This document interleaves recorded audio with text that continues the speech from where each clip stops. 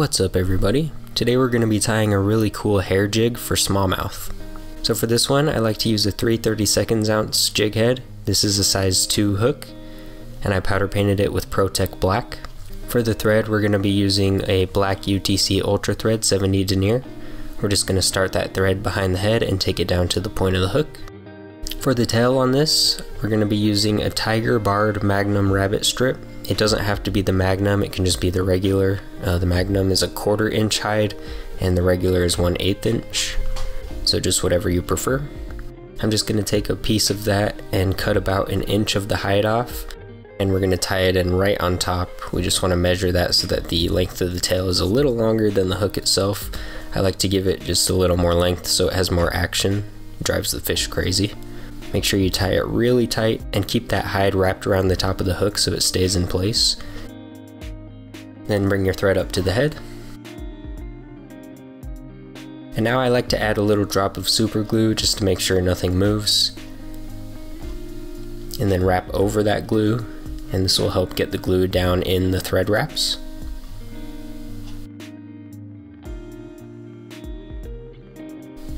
Then just use a paper towel or use your finger to wipe the excess.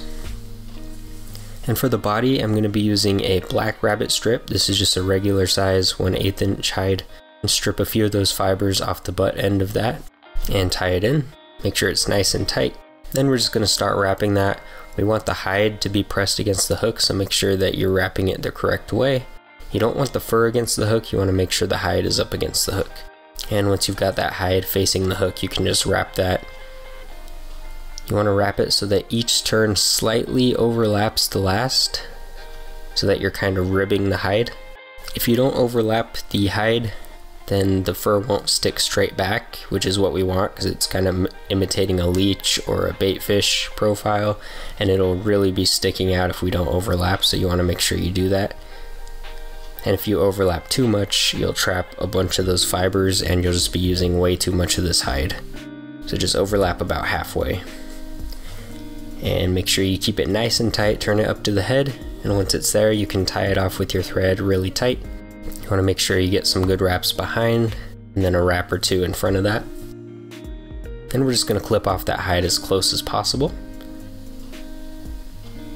And now we're going to stroke all the fibers back from that body, and then just wrap over that with our thread.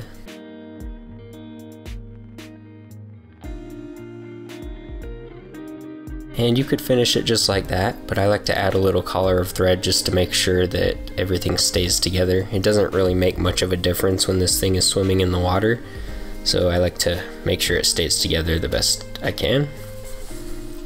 Just go over that as much as you want to.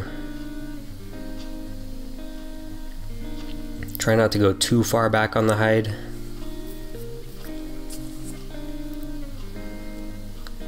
But again, just take your time here.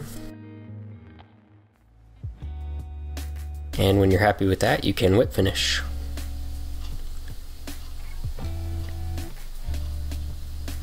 I like to give it a 6-turn whip finish as always. Pull the thread tight and clip it off. So that is our smallmouth hair jig. It could mimic a leech, a bait fish, a craw, anything like that. So just adjust the colors accordingly. I really like to use the dark body and the hot tail like this just to really attract those fish. And I'm going to blow on it here so you can see kind of the action as it swims through the water. When it's at rest, these fibers will fray out like this, and then as it's moving they'll slim down, and it will have an irresistible action that'll catch you tons of fish. Thank you so much for watching. If you enjoyed this video, please make sure to like and subscribe, and we will see you next time.